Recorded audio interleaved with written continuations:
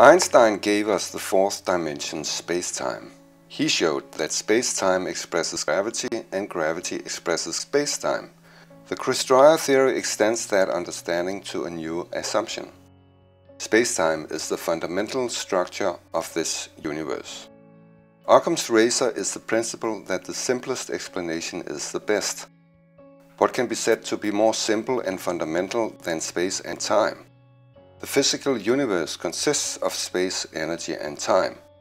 Without space and time, you cannot have energy. Therefore, the basic assumption in the Crestroyer theory is that space and time is the fundamental structure of the physical universe. This is in direct opposition to the standard Big Bang model. It says that the universe started in zero time and zero space. Fortunately, many modern theoretical physicists explain Big Bang differently as something happening in present time. They observe a continuous creation and destruction of energy in space at all times. This is called virtual particles. If spacetime is the fundamental structure of the physical universe, it must have the property of creating and destroying energy, as we observe in these virtual particles. The Crestroyer theory is inspired by multiverse theories.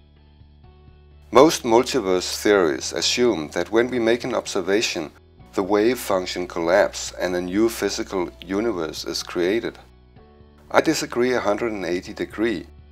What we see as the wave collapse is when the external wave and the opposite internal wave resonates in the orbit of the electron. Watch my video Understanding Wave Structure of Matter in Space for clarification. In the Crestroyer theory, the many worlds are already here.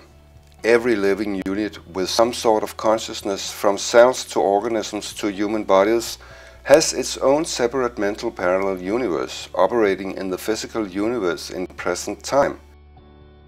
Every living conscious unit is its own parallel universe, and its fundamental structure is space and time. This unit has the property, the ability to create and destroy, hence the word Crestroyer. You, a space-time unit, are your own universe and you have the ability to create and destroy. Cause and effect, up and down, black and white. Destroy is a bit of a misnomer. Counter-creation is a better expression. The property of the space-time unit is the ability to create energy and counter-create energy. This creation of energy is in this theory defined as positive energy. The counter-creation of energy is defined as negative energy. The physical universe consists of positive energy. The mental universe consists of negative energy, which is an exact duplicate mirror image of the organism's creation of positive energy. The mind and consciousness of a living organism is stored in negative energy as mental images, an exact mirror duplicate of the organism's creation of positive energy, the physical universe. All physicists calculate with positive energy. A growing number calculate with negative energy, including Stephen Hawking. The energy level of the physical universe is close to infinite. The energy level of the combined entangled mental universes is close to infinite negative energy.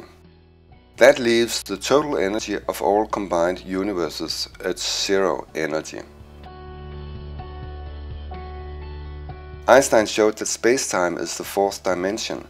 The Crestroyer theory extends the fourth dimension to close to infinite dimensions. Watch the next video called Electromagnetism and Antimatter to find out where exactly this negative energy is located.